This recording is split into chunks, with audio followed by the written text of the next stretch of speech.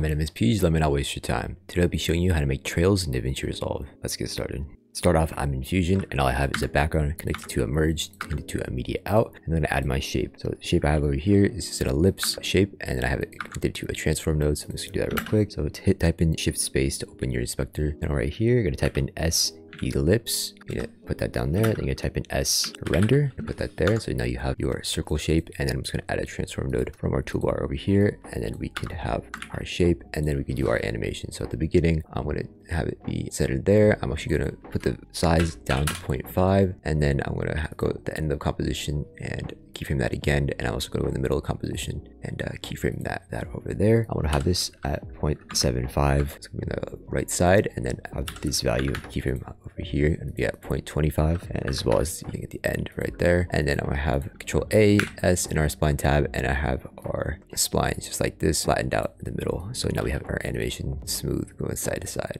Alright, next thing I'm going to do is going to do the trails. So the first trail method I'm going to use is the duplicate node. So I'm just going to type in shift space, type in duplicate, and make sure it's that one with the plus and the squares right there. We're going to add it to our timeline, and we're going to view it by hitting 2. Make sure it's in our viewer right here. And then we can put down how many copies we want behind our animation. So let's put 5, and then let's put our time offset to 1. And so if we play it back, we can see that we have our node moving, and this makes it something a little further. Actually, let me substitute it with our other animation over here. So now we have something like this, and let's see how it goes. Now you see it's going pretty fast. Everything shows up, and that's our first method of doing trails. But you can see there's a big gap in between each of these, and we don't really want that. So what we can do in order to fix that is we can put motion blur on our transform right here. So I'm going to go to our settings, I'm going to turn on motion blur and turn the transform tab, and you're going to start off with something like this, and you're going to turn that quality up a little bit more. So I go around 8, and we're going to put our shutter up to 360, and then our center bias to whichever side we need. I think I'm just going to keep it in the middle for now. And then what else I'm going to add behind this is a bitmap node. So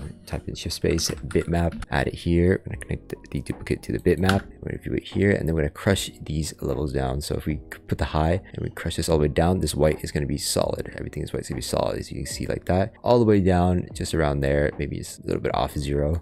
And there we go. We have that. And then we're going to add a background node, plug that bitmap into our background node, and it's connected to our main composition, just like this. And now we have our shape. Let's change this color like this, and then we have that, and now you can see our trail like that. And yeah, now we have that. That's our first method. The next method we are going to do is the custom trail effect. So we take motion blur off our transform right now. All right, for this method, I'm going to have a trail behind the animation over here, but it's going to be a different color. So what we need to do, we're going to add a merge node. I'm going to put it right by our animation right here. Then I'm going to add a time speed node, time speed right there, add it to our timeline. And then we are going to have a background node and bring this down here. We have it here. So I'm going to connect the transform one with our animation to our background node. We can do that there, and we can change the color to whatever we want. And let's go, let's say like 0.66 for our value, and then also 0 saturation, so it's the gray.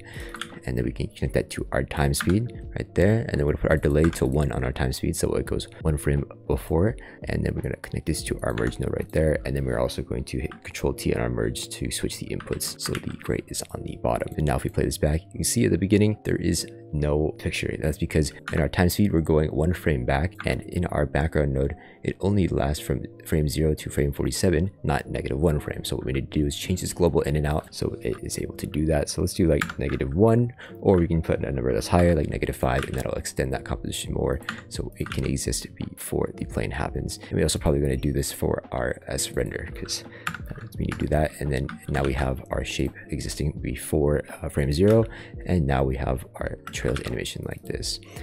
And if we want to have another trail, we can just duplicate what we have here, Control C, Control V, and then put this merge node below here, connect this time speed to the merge 2, connect our transform with the animation to the background node. We can change the color again. Let's say 0.33.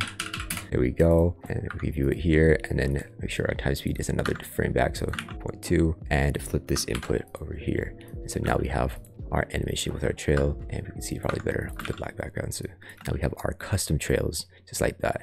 So that is our second method for doing trails in DaVinci Resolve. And now I'm going to do the last method. So let's bring this over, make a pipe node. So hold Alt, and then where the lines are, and then click on the lines, and then we have this little pipe over here, and we click that off, and now this will be a nice little group that we could have over here. And so last method is going to be using the echo node. So the echo node is actually found in Reactor. If you don't know how to download Reactor, I'll put a video over here on how to download it and how to install tools.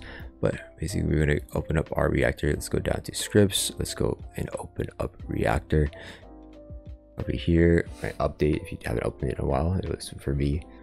All right, from here, once our Reactor opens up, we're going to go in the search bar, type in echo, and make sure we click that check mark on to install the echo node. You might need to restart your DaVinci Resolve. It's not there, but if it is, you can hit shift space, type in echo, and it will show up here, and we can add it to our composition. Then we're going to connect our transform 1 to the echo, and then we can connect it to our merge over here. So what we're going to do is change the echo frames to 1, and we're going to do the subframes up to maybe about 5, and then now we can see we should have our little trail over here. And if we want to make it longer, we could make or have these bumps go away. We can increase the amount of subframes that we have here, and it'll start to smooth that out. But for the most part, that is how you do it, and each method kind of has their own look to it. This little echo has a little shorter trail than before, but that is how we would do echo in DaVinci Resolve. If you're interested in learning about other motion graphic techniques in DaVinci Resolve, click this video right here. Otherwise, subscribe and have a good day.